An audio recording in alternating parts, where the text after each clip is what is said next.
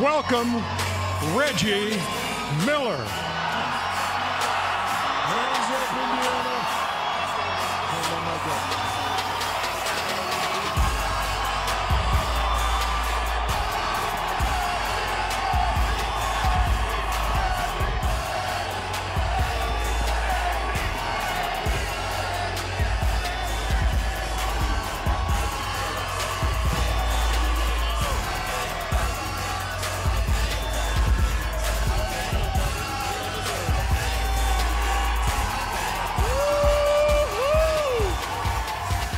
Oh, there's nothing like coming home. There's nothing like coming home. I see you, big time. Class of '87. Nice. I see you. We got to stick together, you and I. I see. You must be feeling good. You're like 8 feet tall in that chair you're a tonight. lawyer That's chair. I'm trying to be like Chair. Shaq. I'm trying to be like the big fella. Lower that chair, Reggie. Yeah. I'm trying to be like the big fella. So maybe the only time I've ever been. Want me to lower your overshot. chair, or are you good? I'm good. Well, go ahead. Yeah, I am a little high. kind of. I think it's right Oh, here. there we go. Other There one, we Ernie. go. The other one, Ernie. No. In the middle, Ernie. No, it's this one. How about I this? like being tall. Oh, there you go. That's much better. That's much Now I can see you eye to eye. So you're kind of like the ambassador for All-Star 2024. Tell me, look, it's been since 1985 that Indianapolis has been the host of this game. What's it mean to be back in here and being front and center? Well, first of all, Indiana is the basketball mecca. You know, they like to talk about New York. Indiana is the place to be, and this is for 18 years. I was lucky, I was blessed, I was fortunate to have this fan base, all these people that are out here rooting, cheering, and people say I'm the face of this All-Star, but Tyrese Halliburton, it's his time. He is the captain of the ship now, and I'm the co-captain. I have a question. Yes. You played here 18 years. Yes. The climate of what today is, guys go find teams, super. What made you stay and never venture out to be part of a super team or some other thing or free agency? What made you stay in Indiana? Don and Walsh took a gamble and went out on a limb. Everyone here in '87, our draft, wanted Steve Alford. They were coming off a national championship with IU. He was a local Hoosier legend, as you mentioned him in the open, one of the great Indiana young players here. He took a gamble, and this fan base, these fans, we laughed, and we did a lot of crying because of this guy to my right. So there was no way that I could ever go anywhere else because you guys took a gamble on me. We cheered and we had great moments, but we also had a lot of sadness together, and we were all in this together. And that's how we do this together in Indiana. Reggie, speaking of great moments, give me your top 2 moments as a Pacer. Top 2.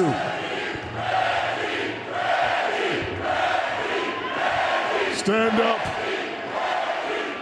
Bow to the fans. Top 2 moments as a Pacer. I would say the 25-point fourth quarter in the Garden. I mean, that was The choke. my coming out. That's one of them. The But choke also, game? there's one that's nice. But a lot of things that people don't understand. The shot against, at the time, the New Jersey Nets, when I was a little bit past my prime. We were moving in a different direction with J.O. and them. It was game 5 when the first rounds were game of 5. Jason Kidd and them had the #1 seed. We were the 8 seed. We should have won that series. To me, it was that moment of when you're past your prime and you can still have those moments.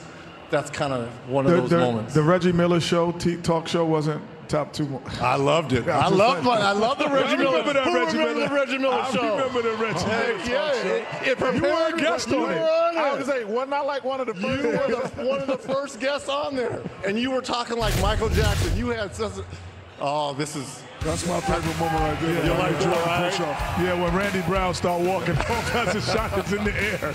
He knew it was good. Look, my Davis boys, they set some good screens for me. Mark Jackson, Your Yes. very good friend, Yes. Kenny Smith. Shout out one to of the the best Davis point guards boys. that set me up. There's that oh, talk show. Look at this. Here we go. Look at that jacket. Oh, You got man. on Shaq's Oh, back. there we go. There he goes. Listen to his voice. Listen to his voice. Yeah, no, he was a different guy there. Man in the world. I'm not. That's just a reputation they gave me because I got in a couple of bar brawls. You know, it is embarrassing calling your friends telling you hurt your little toe.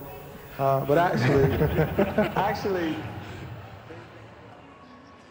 Remember when Chuckster was soft-spoken like that? Do you remember those days? Yeah, you a soft-spoken voice. I like your mustache, too. You should bring back the mustache. And those fake eyebrows you had on. I never had fake eyebrows, brother. No. Those are eyebrow lashes. You know, Reggie, obviously playing your entire career here. You heard that? What was it like to play for Larry Bird? Pressure.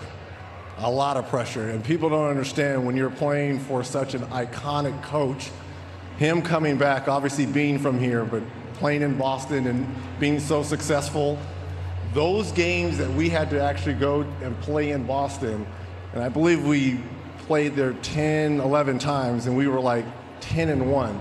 It was so much pressure playing with him because he expected excellence, and our practices were intense. Rick Carlisle was the associate head coach. Dick Harder was the defensive guy. But they were intense battles. But we learned so much. His basketball knowledge was, people just think that he played the game on instincts. No, he thought the game through, and it was fantastic. Reggie, on Saturday, we're going to run Indiana Glory. Yeah. The conversation you had with Larry and with Zeke. You've known these guys forever. Was there anything that came out of that conversation when you're in a room and you're talking that you said, wow, I maybe didn't know that, but maybe it wasn't on your radar? Well, first of all, I was surprised all three of us got in the room, but I think Charles could I didn't know this. So to come out of this interview, Isaiah used to travel with the Celtics back after the playoffs in the early 80s. And I found that so odd because... What do you mean you used to travel? I'm confused. After the playoffs, remember when you would see Isaiah in the finals when it was Boston versus Right, LA, exactly. and Isaiah would be at the game? At the game. Everyone assumed that Magic was getting him those tickets. He was getting those tickets from Red Auerbach and the Celtics because he was traveling on the plane, on the bus. Seriously? And I was like, why? He's like, I needed to know how to win. Like, that's why you hear all the beef between him and Michael in Chicago. He's like, we weren't worried about Chicago. Our team to beat was the Celtics. And the only way I was going to beat the Celtics, I had to learn everything about them, which was surprising that Red and Larry and Mikal, they went along with him traveling and being around, learning from them how to beat them. That's amazing. I didn't know that at all. I was shocked because that'd be like me traveling, asking Michael Jordan, can I ride the bus? Which hell no would have ever happened. I don't even think ESPN would let us on their show. Like, let us on their bus.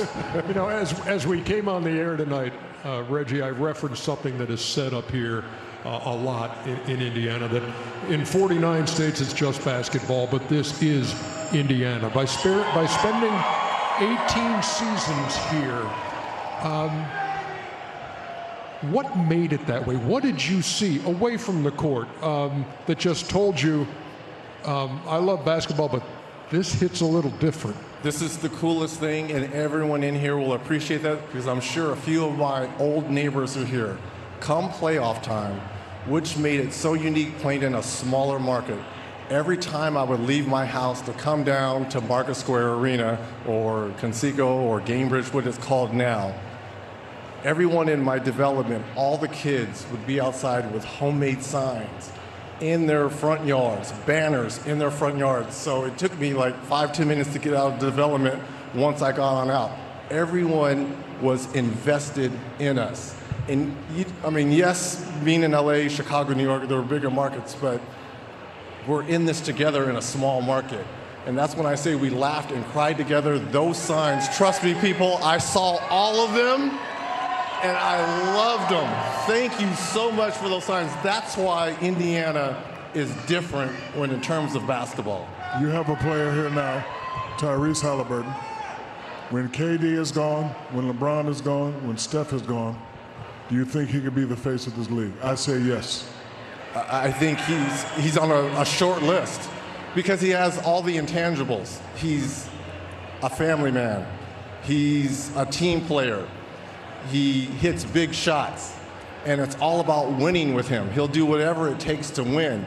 And to be here, when I say he's the captain now, he understands, and this fan base understands, that he involves everyone, and that's what it takes to win a championship in smaller markets. I don't know if you guys saw this today, Chuck, Kenny, Shaq. There was a press release by Warner Brothers Discovery, and you know what it was about? I do not. What was it? It was about Reggie Miller and a contract extension. Congratulations.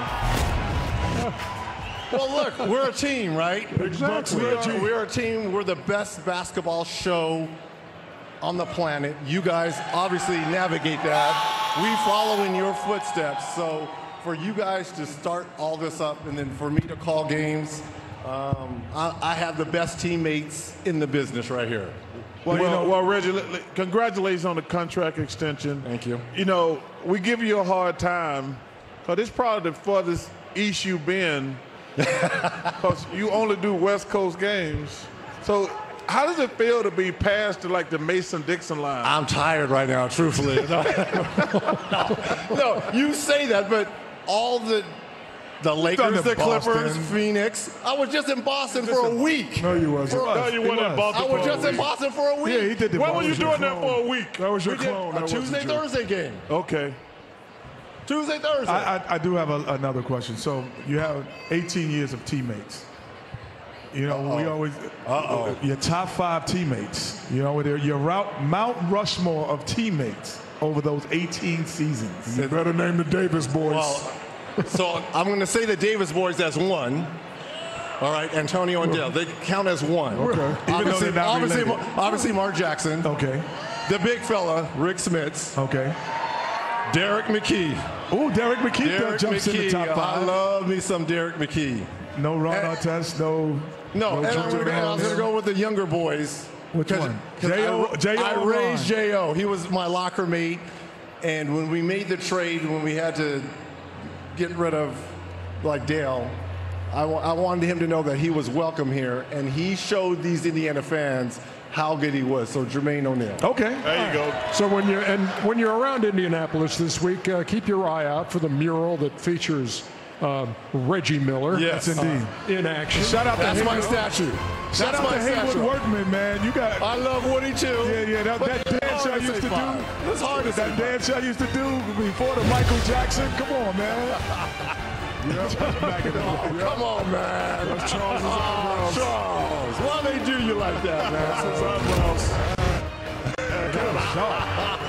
Golly. Eyebrow lashes, just like I said. I tell you, man. Easy. Underdog, put that on a t-shirt for everybody in attendance. Reggie, enjoy every second of the weekend, man. It's good to see you, brother. Thank you, Jay. Thank you. When we come back, a first-time All-Star will join us.